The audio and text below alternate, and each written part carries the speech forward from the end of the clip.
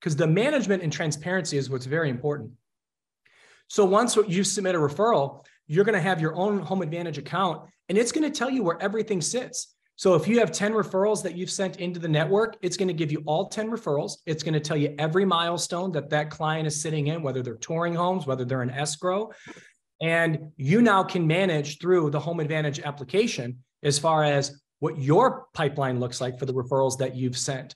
And so it's pretty sophisticated, and it's all click of a button, guys.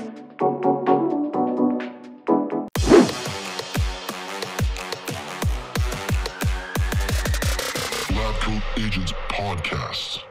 The psychology of sales and negotiations, how to overcome the infamous word no that we've become so accustomed to, is going to be a big piece of our conversation today.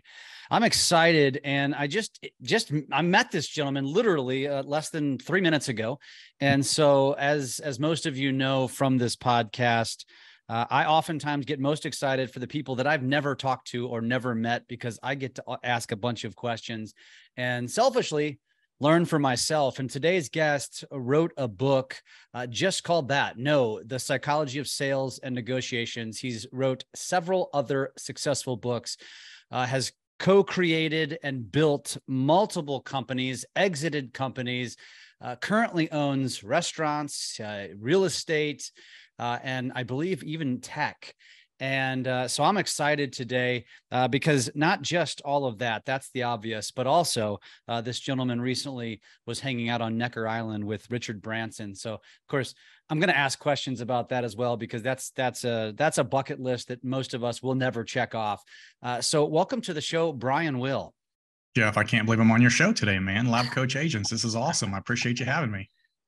You're too kind. You're too kind. Coming from the guy who was sitting at breakfast with Richard Branson, I don't think I'm it's even better than that, Jeff. The last morning, not only were we at breakfast, but Richard gets this idea, a song in his head up from the Chippendales dancers, goes and finds it, comes back, jumps up on the dining room table, and he's dancing through everybody's plates down the dining room table with this song blasting in the background. I mean, when do you get an opportunity to see that? Wow. Well, I mean, now that I brought it up, obviously, you know what? Actually, we're going to wait. We're going to wait a second for that. I want to hear more about that and that bucket list trip that you took. But let's start here because, I'm going to assume our audience may not know who you are. So tell us about yourself. Tell us about, kind of what led you to where you are today, kind of your journey through business, and then where you are today.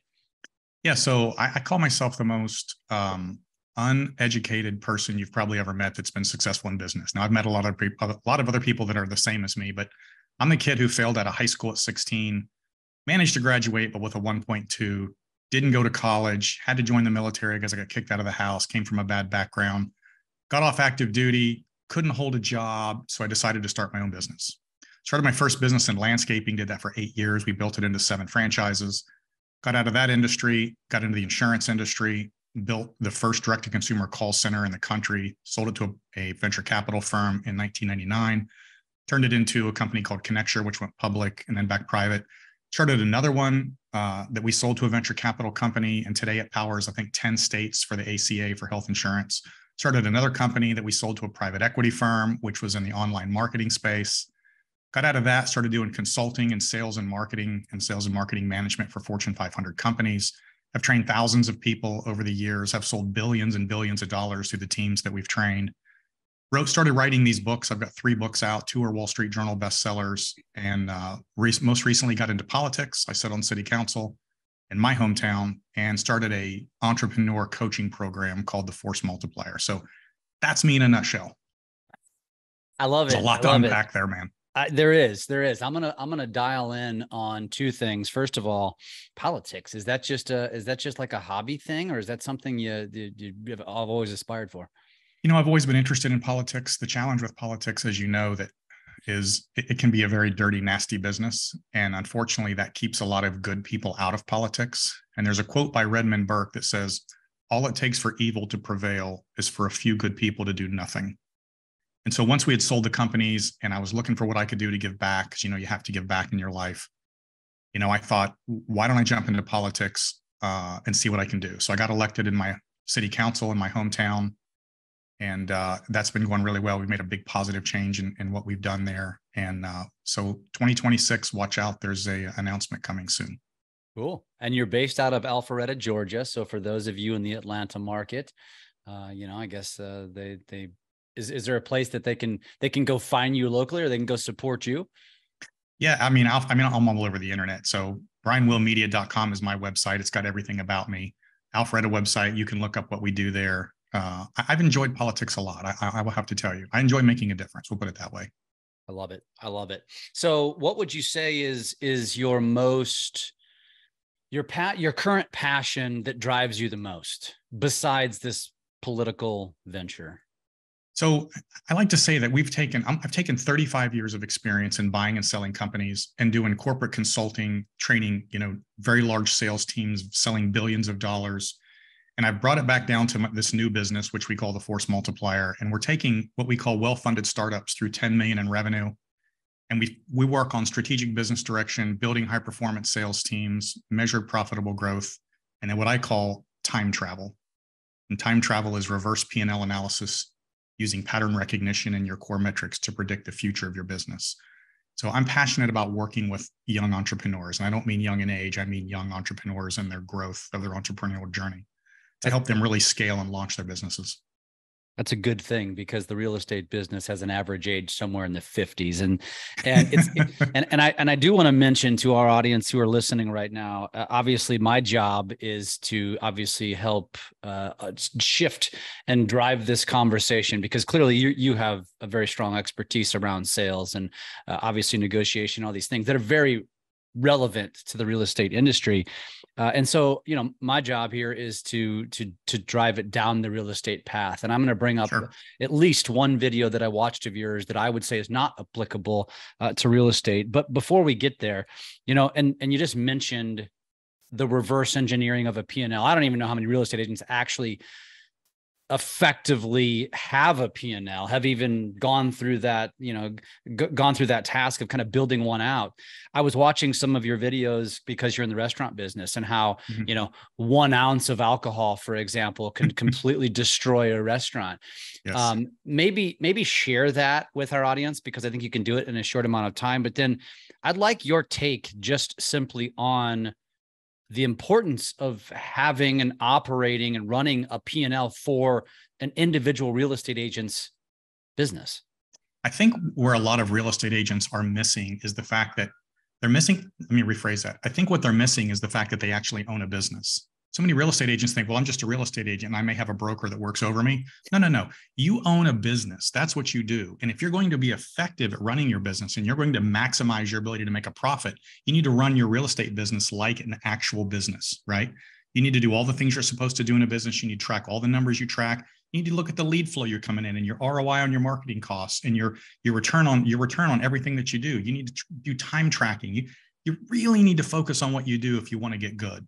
And then if you ever become a broker and you start bringing agents in, that's where it gets really important, because you need to be able to track everything inside that business. So I will tell you, the book No, and you brought this up earlier, it's interesting. It's not about, the book No is really from a salesperson's perspective, what they're probably going to get every single time they talk to a customer, right?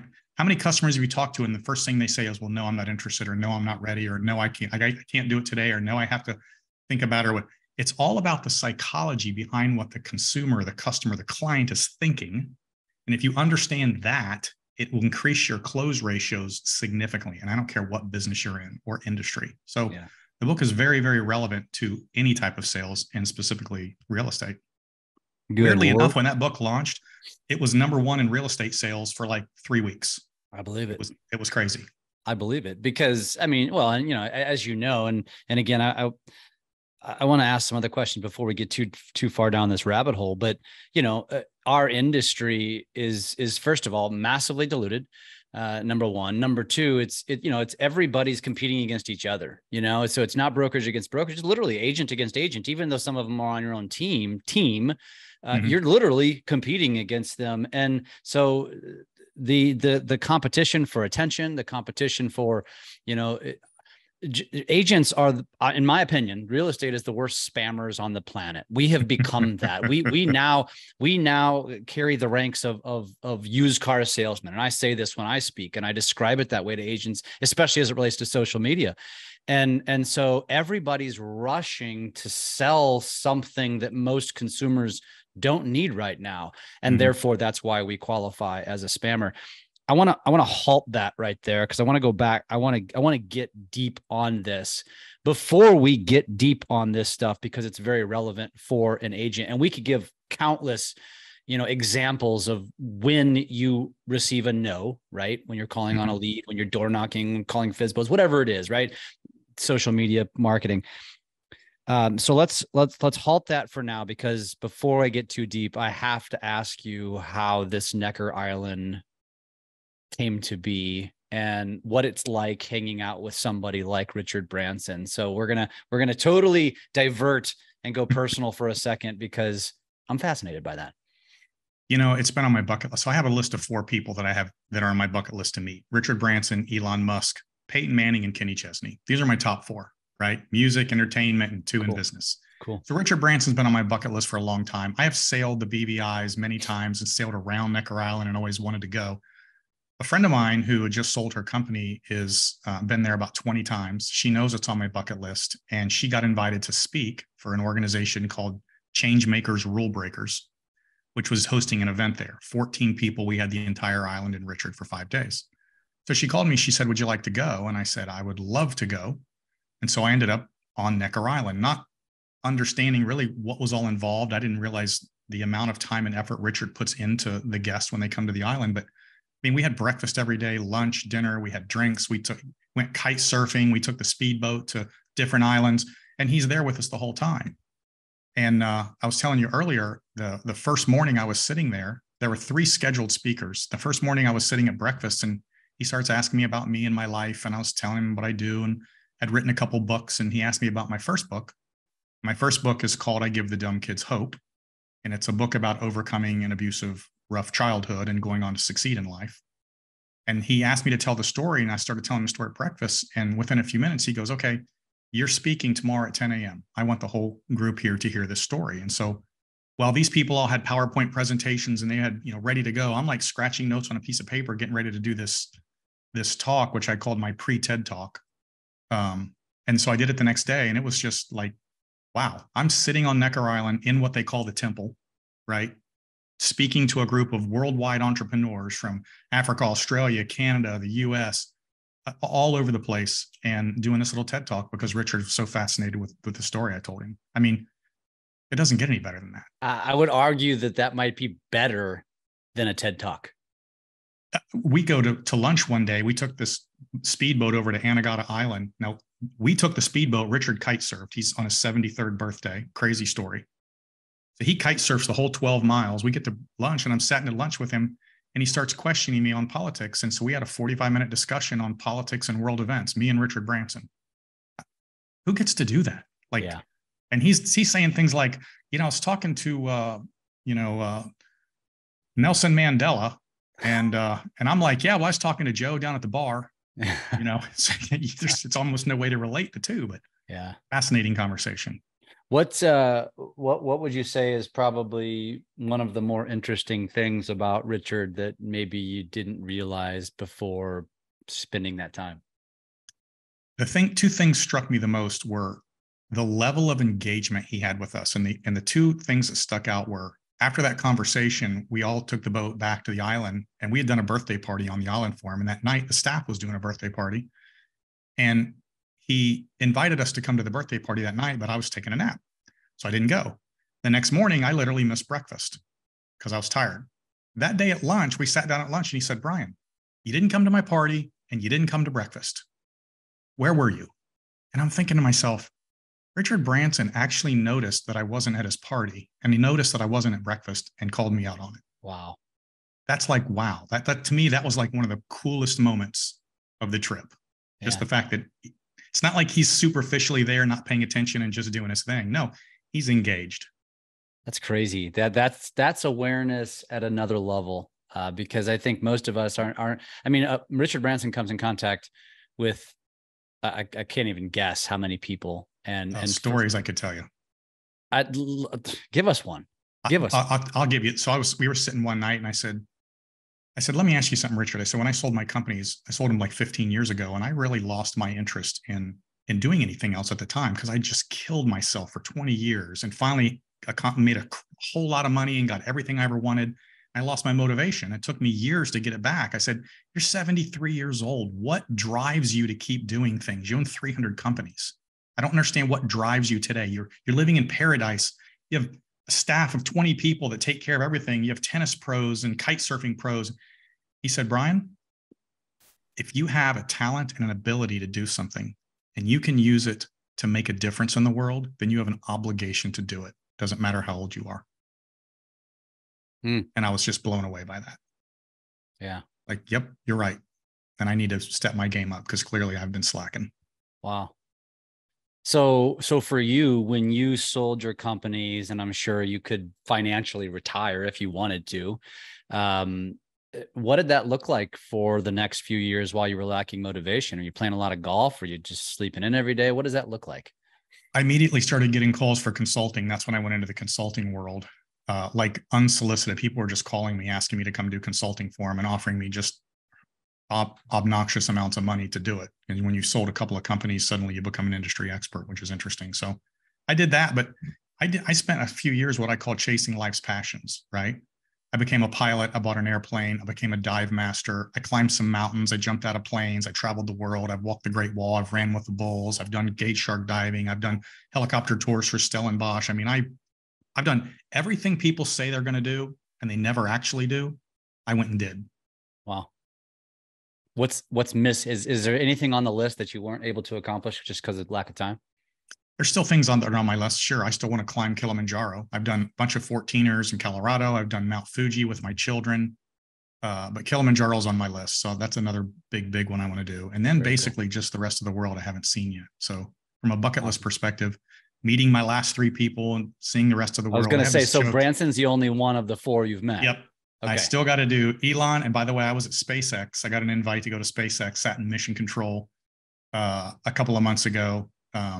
The Boring Company, actually, we're bringing his company, the Boring Company, down to Alpharetta to do a tunnel for us, which is pretty cool out of that trip I did.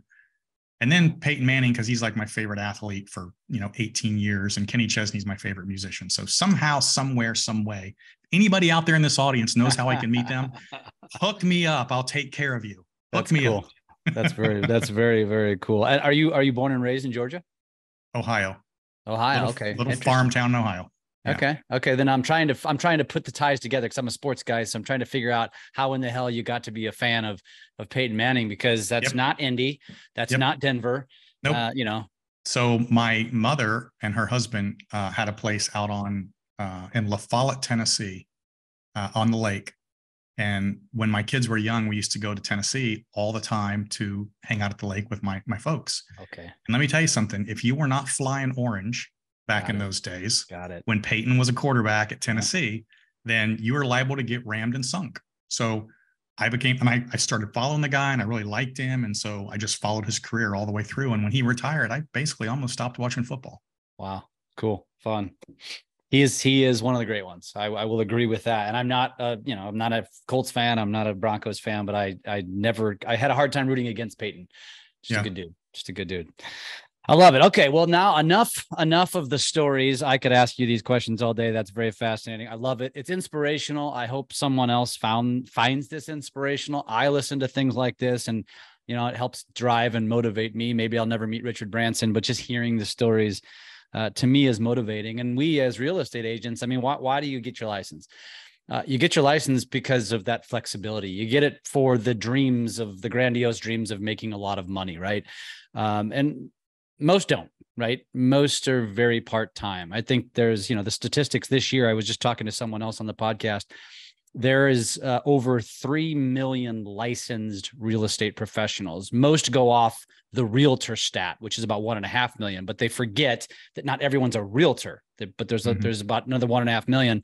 And so there's about 3 million licensed real estate professionals and roughly 4 million transactions that are going to take place this year. That's a problem.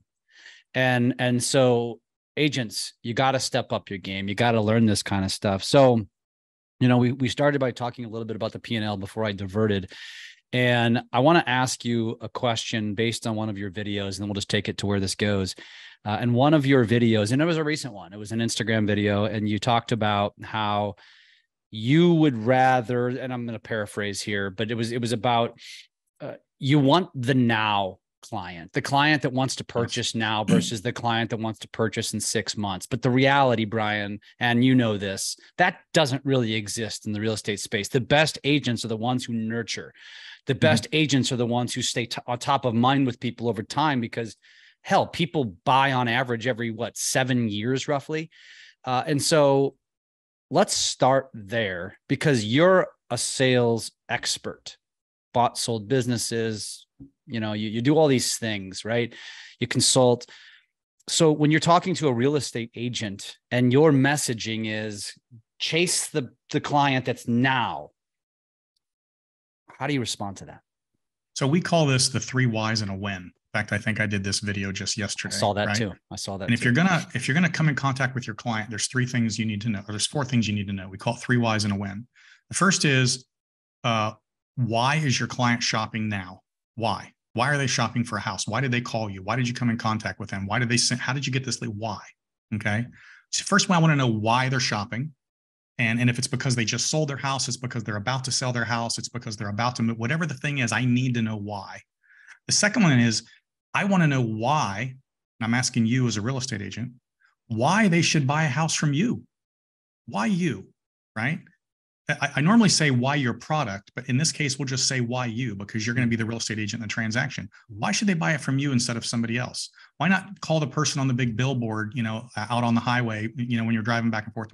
Why not their sister-in-law? Why you? So you need to answer to yourself why they should buy from you. And until you can do that, you're going to be way less effective in what you do. If you can figure out why people should buy from you, then you've got a marketing strategy that you can go out and push, right? And then the third one is when you need to find out when they're looking to buy. And when is critical. Now, you're right. In your industry, you have to build a pipeline and you've got to be nurturing clients over time. But when I said you need to focus on the people that want to buy now as opposed to later, I didn't say blow them off and get rid of them and never talk to them again. That goes into the pipeline. But you need to find out when they're looking to buy so that you can properly place them in your pipeline, so that you can properly spend the amount of time necessary with that client so that you will eventually get that sale done. But if all the clients I'm dealing with aren't buying for 6 months and I've got someone over here that's ready to buy right now, but I don't have time to talk to them, I'm making a huge mistake. I have to do both, but it's a matter of finding out when. So why are they shopping? Why should they use you as an agent? And that is a critical one. And then when are they looking? I had a person call me not too long ago and he said, Brian, I need some advice. I need a killer close line to get into this company to do some business with them. And I said, Alan, why should they buy from you? And he said, well, because I'll give them better service. I said, well, that's a bullshit answer. Everybody's going to say that. Yeah. He said, well, because I care more. I said, that's another bullshit answer. Everybody's going to say that. Yeah. He said, well, what is it? I said, I don't know. It's your business. You tell me. You go sit down and work with your friends or whoever it is, your mentor, your coach, and you figure out why they should buy from you. And when you come up with that, that's your hook. And that's what you lead with. And that's what will help you make sales. So every real estate agent out there in the world isn't actually running a business. They haven't figured out why people should buy from them. And then when they do get clients, they don't find out when they're looking to buy and why they're looking to buy. And because of that, they waste a lot of time and energy.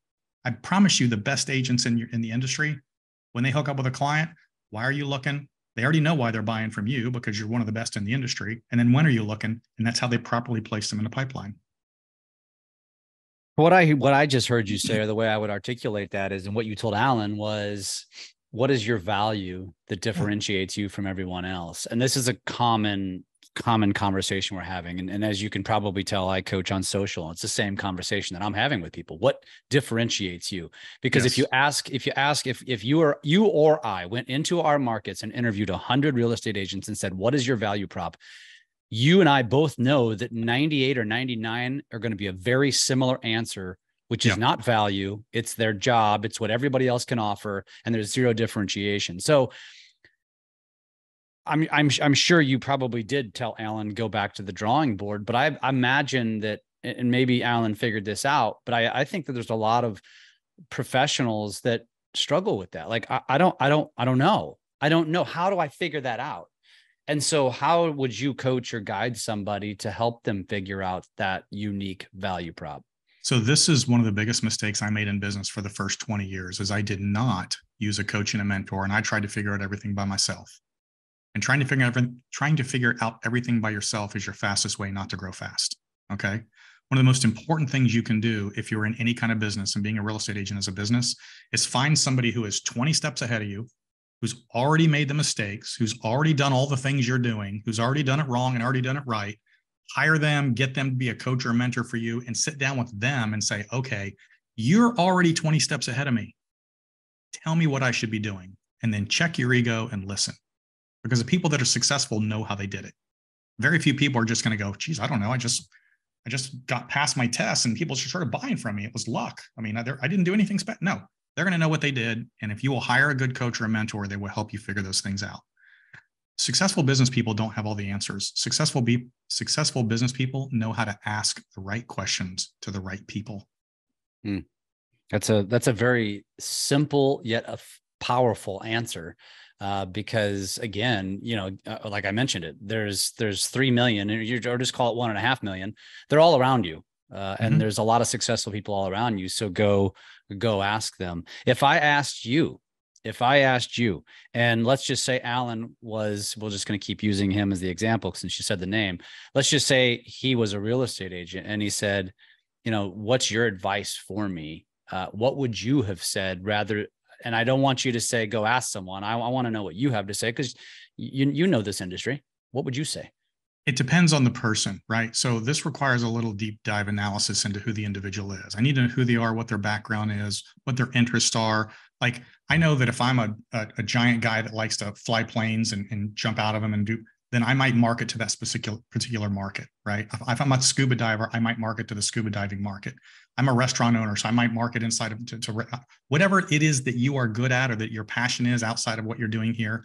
Find that market and go market to it. That's what I would have said. I'm not a real estate expert, but that's what I would do from a hook standpoint. AKA lean into your authenticity. But it's called making a connection. People like to buy from people that they have something in common with, that they like and they trust. And if I can find the connection between me and you, then you're going to immediately like me more than the next person that comes down the road. I was at dinner last night. This no joke. And the waitress at the restaurant, who I've known for the last 10 years, she said, "Guess what, Brian?" I said, "What?" She goes, "I have a new business." I said, "What?" She hands me her real estate card. This literally just happened. I said, "Oh, you're getting into real estate." She said, "Yeah, I can't wait." I'm like, "How are you going to market yourself?" She says, "I have no idea." I'm like, "Well, you're sitting in one of the most popular restaurants in Clearwater Beach. You made a good start by handing me your business card, but I already bought 10 houses in Tampa in the last year and a half, and I live in Atlanta. So I think I'm tapped out at the moment." But that's a good way to start making connections. Yeah. Just start letting your customers know. Let people know what you do. How many people that are in business and people don't know what they do? Yeah. So let's go back to the 3 whys and a win. And so you articulated that and you explained it. Can you go a little bit more granular for a real estate agent? So as they're meeting that consumer, so again, it could be a waitress with the, somebody eating at the restaurant, or, it could be somebody that you come across at your church, or maybe somebody that comments on your social media or slides into your DM or something like that. How do you shift the conversation? Because in our world, it is very passive.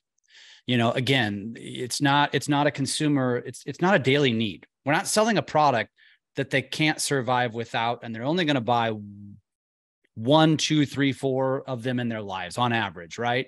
So how do you shift into that conversation to figure out the why at first with a lot of passive potential consumers? And it's funny. Again, I'm going to use an example that I got this morning. This will get a little bit into lead gen and approaching people. So I really started pushing my social media in the last 6 months, and I've gained, I don't know, maybe 50,000 followers across all platforms. And people today, I'll probably get 3 or 4 requests a day where people are coming in and they're on LinkedIn or Facebook or Instagram or whatever, and they're hooking into me. And I always just accept it and I ignore it.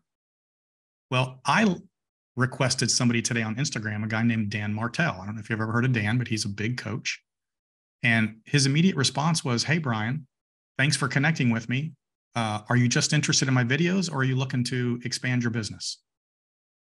And I said, "Well, I mean, I am looking to expand a business, but I think we do the same thing." But it kicked off a conversation. And then we had this long conversation about what I do and how he does it and whatnot. And I thought to myself, I've had 50,000 people come into my social media, and not one time have I ever asked them if they were looking for coaching or, or any help in anything. Yeah. So the very next person that hit me 10 minutes later, I did it. And he comes back, he goes, "Well, yeah, actually I am looking for something." So I think it's just a matter of letting people know what you do. If you're on social media, immediately, "Hey man, by the way, just let you know, I do sell real estate. If I can ever help you, let me know." What if I am following your lead though? Because that makes sense, because your niche, your content strategy is around what you coach about, what you're an expert about. But as we all know, the problem with real estate agents is real estate is they inundate their audiences with real estate. And the reality is nobody opens up social media. And I emphasize the word social because it's not business media. They open up social to see your French bulldog, to see you're golfing, you're traveling, you growing tomatoes, you making a recipe. So on one side of the coin, it's like lean into how you can connect with them, lean into your authenticity, right? You mentioned that if you're into scuba diving. And so let's just say I do that, and I scuba dive regularly. So I just share, I document what I'm doing, and I make connections with people who have a similar interest. Don't you think it seems a little slimy when somebody comments on my post and says, "Oh my God, that's so awesome, I really want to go scuba there," or "Hey, I have a suggestion, you should go scuba here because I've done this." And then you just twist it around. I'm like, "Hey, by the way, I sell real estate." Like, isn't that a turnoff? So we do the entertain, educate on social media, right? So a lot of what we do is entertainment, and then some of it is educate. And I am very careful because what I don't like is when people LinkedIn with me or Facebook in with me, and as soon as I hit accept, I get this pitch. I hate that. Right? I don't do that. I basically put up entertain, and then educate. Now, if somebody's linking in with me, if they've requested me, that's when I would send that message out. I don't link in with them or request them and then send an immediate message. I don't like that at all. So makes sense. It's like the old jab, hook from Gary Vee. Yep. And that's actually where I got that from. I love it. Entertain, educate. I like it. That sounds like your next book title. I just want to get credit for it if that actually happens. With credit to Jeff. Yeah, thank you. Thank you. Okay, cool. So let's get into this whole no thing, because obviously this is your expertise. This is what the book is about, the psychology of sales and negotiations. And again, we live in this world where, it's very passive with our consumers. And so agents have all experienced no in so many different ways, from leads, from walk-ins, from literally, again, just maybe opening up a conversation with somebody passively out in public at a networking event. And it's probably no more often than anything by far. And so can you dig us into this psychology and how we need to be handling this? So the gist of the book is on negotiation, right? And interestingly enough, I wrote this before I ever even knew I was going to Necker Island, but the concept behind no actually came from one of Richard Branson's books. It's called Screw It, Just Do It. In fact, he said that comment to me on the island, which I loved. It was awesome. But one of the comments he says, if your first offer doesn't insult them, you've offered too much. And the reason is because in most negotiations, if you're up against a good negotiator, they're going to say no to your first offer, whatever it is. I mean, look at every real estate transaction in the world. Everybody knows you don't accept the first offer.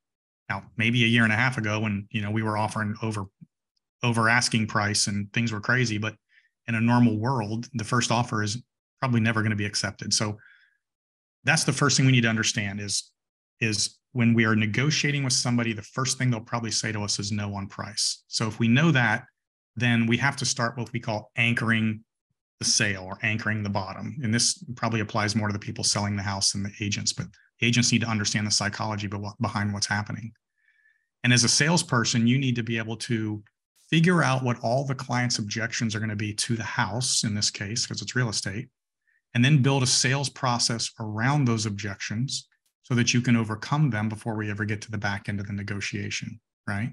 So for instance, we know that the seller's probably not going to take the first offer. So why offer them close to asking? You're anchoring too high.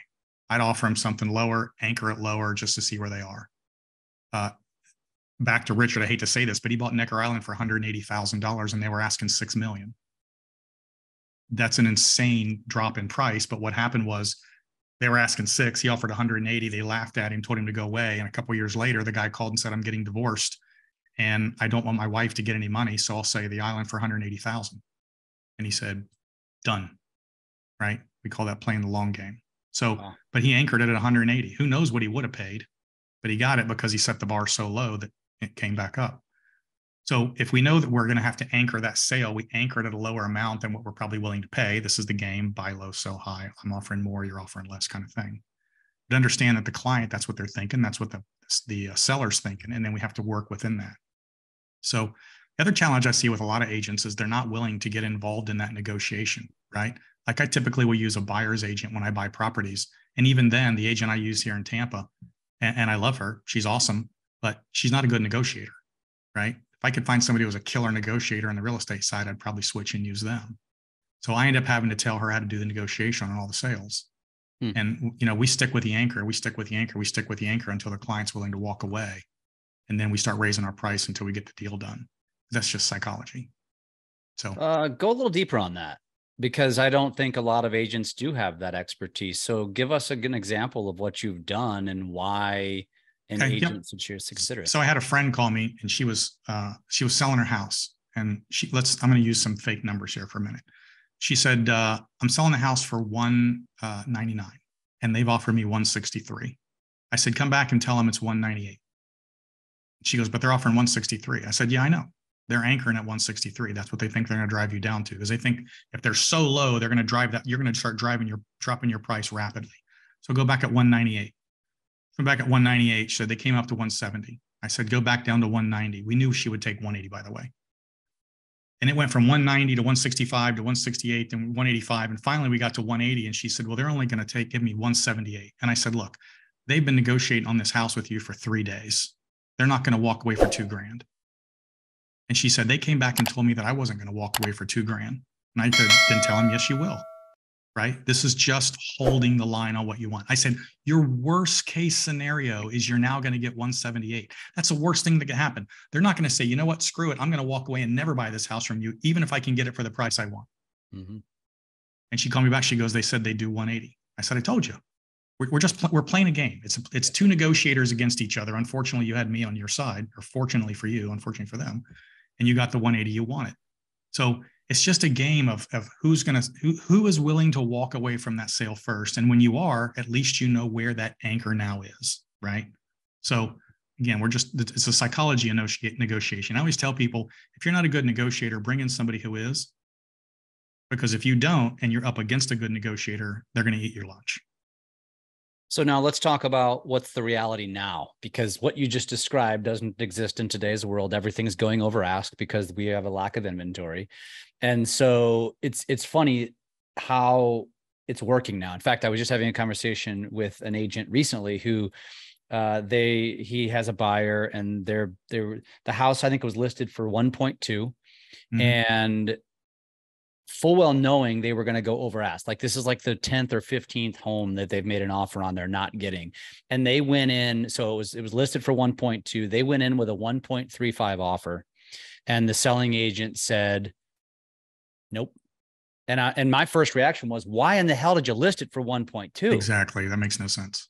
But that's what's happening. That's what's happening in today's environment. And so there's kind of a reverse psychology here of how this is working. It's almost like they're underpricing stuff. Depending on the market, you get overpricing and let them come down. Now it's like, I underprice it and let them just bid. It's interesting because I'm not seeing that here. I know it happens in some markets. I've also not seen it in the over $1 million, $1.5 million range. Like, I'm sitting on Clearwater Beach, and our pricing on these condos that I'm in right now shot up to 1.8, and now they're slowly starting to come back down, right? There's two things I tell people in a negotiation. One is never fall in love with the product or whatever it is you're buying, because if you do, it's going to make you make bad decisions that aren't in your best favor. And number two, always be willing to walk away from a negotiation. I always tell people there are a million deals out there. If this house isn't the house for you, then it's not the house for you. You need to go find a different one. Okay. Don't overpay. Now, the flip side of that is if this is the house you intend to be for the rest of your life and you have no intention of ever selling it, you don't really care what the value is and you don't care how much the equity is going to go up because you're going to die in this property and this is where you want to die. That's a different conversation. Most people aren't really in that scenario though.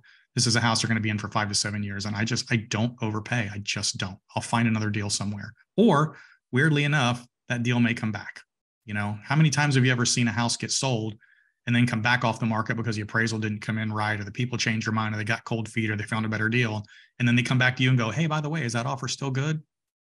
Right? I don't get emotionally involved in those deals and I just keep right on rolling. I'll find another one. Yeah. It's interesting. Well, let me give you another scenario of another no that I think a lot of agents are receiving nowadays, which isn't about price, but it's about just selling their home. And so it's the conversation now is you've got an entire really generation of humans that are ready to downsize, baby boomers primarily, and they're just saying, I'm going to go ahead and stay in this oversized house because I have a 3% interest rate and I can downsize and get a 6 or 7% interest rate and I'm gonna have the same payment. So I'm just going to go ahead and stay in this big house. Would you be coaching and teaching an agent to try to overcome that? Or are you going to accept and nurture? You know, it's just funny. Who is it? Dave Ramsey. Buy the house now. Interest rates are going to come down. Just refinance when they do. If you find what you want, it's a good deal. So you might pay a little bit more for the next year, but we all know interest rates are going to start coming down in 2024. So there's that train of thought, right? The other train of thought is, and I hear this all the time. I've seen 1,000 videos on this, assumable FHA mortgages. Why can't you go find another house that's got an assumable mortgage? So sell yours, go find another one you can assume, or do it in the flip reverse, find the one you want and sell. So there's that option as well. There's not as many of those as people think, though. I don't think. I didn't think there was, but everybody keeps telling me that, you know, I keep seeing the videos. I think it's just content and it allows them the opportunity to open the door. But yeah, that's not very common. Go on. Yeah. Again, I think it gets back to what you want. If you intend to do something and they're going to be there for the rest of your life, then do it. If it doesn't make financial sense right now, then don't do it. I mean, we are not going to force people into making bad decisions, and we shouldn't be forcing people into making bad decisions. And if selling your house at 2% and buying one at 6% that's smaller for the same price, to me, that doesn't sound like a very good decision. So I wouldn't do it. Put them in the pipeline, nurture them. If a deal comes along, you know, help them jump on it. So that is the answer. Okay. That's good to know. That's good to know. Is there anything else that you're seeing that I haven't asked that you feel like would be something super relevant to a real estate audience? It's an interesting market today in the real estate world. And again, I think I said a minute ago, I bought like 10 properties in the last year and a half, and we've had some good appreciation and now it's bouncing around a little bit. I think something that you said a minute ago from a real estate agent's perspective is also key. And that is interest rates have gone up so much that a lot of this younger generation aren't even interested in buying. They're going to rent. So if you have investors or people that can afford to do that, I think that's a good market. I bought 19 actually totally between Georgia and Florida, all rental properties, paid cash. They all cash flow very well. I tend to follow Chris Crone's advice and staying in the $200,000 to $250,000 range on the properties that I buy, because you're not going to get hit by deflation, so to speak, on those properties. But I think there's a big market in the rental market out there for agents, whether they get involved personally or find people who are looking to do it. So yeah. And the data says that actually there's going to be a large influx of landlords actually renewing or even kicking out, maybe even long tenured tenants, because the price of rent is increasing so rapidly. And so it's only a matter of time. Now that's a twofold thing. That encourages basically what you just said and reinforces what you said, because the opportunity to rent and actually cash flow pretty well is going to be very good. On the other side of the fence, rental prices are probably going to not only catch, but pass mortgage prices. And now you're going to have a whole nother marketing strategy to market to renters to say, buy, because you're going to be paying more in rent. So I've got a spreadsheet I run on all of our properties, and we conceptually work it like this. We buy the property, we pay cash, and not everybody can do that, but I do because I don't want to get hurt. I don't believe in borrowing every dollar you can borrow. If you take all of the rent money that you get, which is essentially tax-free because of depreciation, right? And you reinvest it into more properties on a consistent basis. If your rent goes up 5% a month, and in my range at 2,000 to 2,200, that's about $100 a year. If your rent goes up 5% a year and you can get 5% appreciation on average, that rental portfolio will double every 7 years. Between the rent going up, taking all the cash, buying another property, putting it for rent, more cash, more property, whatever amount you invest will double every 7 years, and you'll get that money essentially tax-free. So there are amazing things you can do in real estate.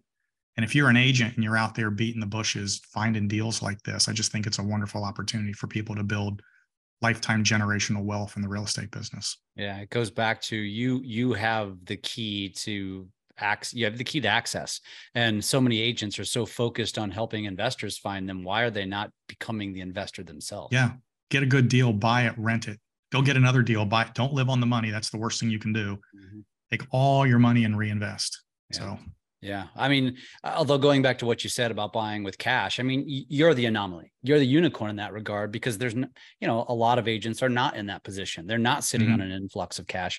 Or if they do have, a couple $100,000 in savings, they're not going to deplete it to go buy a house with cash. Find an investor or be the agent for somebody else like me that's doing it. There are a lot of people out there that do this. I mean, I've read statistics where properties are getting bought up even by the big institutions right now and turned into rentals because they believe the rental market's just going to explode. Yeah. Yeah, I agree. It is. So there's a lot of opportunity, both in being that agent, marketing to investors, but also potentially being that investor. That's the camp I'm in. And I'm kind of gearing things up to say, hey, we got to be on the ready to build a portfolio, because there's going to be a lot of opportunity. Big time. I love it. Brian, what kind of parting thoughts? What do you want to leave our audience with? Again, I'm going to repeat what I said earlier. The most important thing you can do in any business, and that includes being a real estate agent, is get a good coach or a mentor. You find somebody that's 20 steps ahead of you that can help you build your business, you're going to succeed. If you don't, you're just going to keep making mistakes over and over that you don't need to make. There are people out there that can speed your success timeline up. You just got to find them and get some help. And you can have anything you want in this world. You can be as successful as you want if you're willing to check your ego, get a coach, and listen. Yeah. I think that's probably one of the most defining traits of successful people. They've all are, and many of them coached by multiple coaches. It's not just one. So that's super valuable. It's almost like the rule of 5, it's who you surround yourself with. And it's not, and I don't know if you didn't allude specifically to hiring a coach, but really just, upgrade your circle. Upgrade the people that you spend time with, and surround yourself with people that you can learn from, and shut up and listen and ask. I get people call me all the time saying, "Hey man, can I sit down with you for 10 minutes and have coffee?" I just sure. I have friends that have me sit down with their kids. Hey, my kids wanting to do this.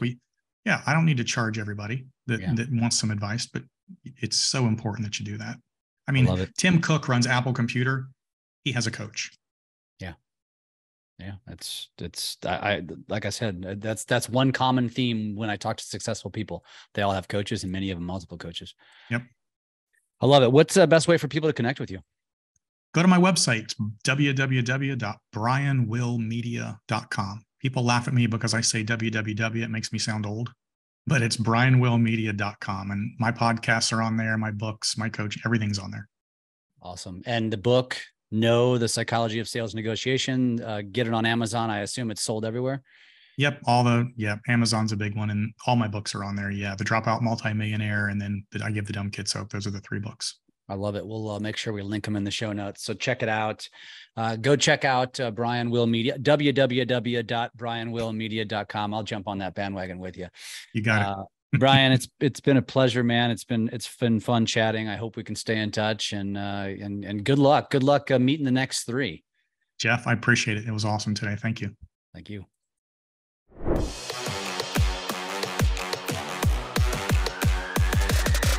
LabCoatAgents Podcast.